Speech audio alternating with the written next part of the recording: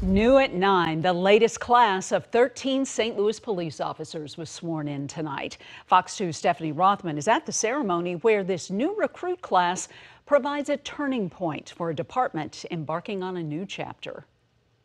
By the dawn's early light.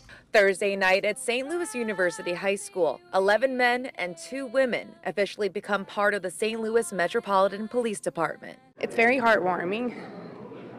He's always wanted to be the kind of person that helps and serves people. Each one receiving a handshake and a police badge to the applause of friends, family, and new colleagues. The new officers went through 33 weeks of rigorous physical training and courses. Now they will start the new year out on patrol.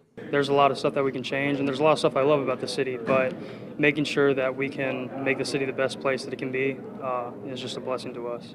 I solemnly swear. I solemnly swear. Congratulations.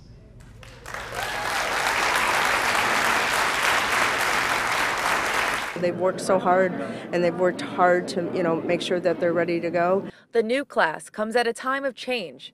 The St. Louis Police Officers Association says the department is short more than 200 officers, losing about 13 every month on average. The number of the new class. Between staffing shortages, a high crime rate, and a new police chief starting in the coming weeks, though small, this new batch of those in blue mark a significant chapter in the department's history. While things change and while sometimes the dynamic looks a little bit different, the job is still the same. The job is about helping people when they need to be helped, keeping people safe, and doing all we can for our community.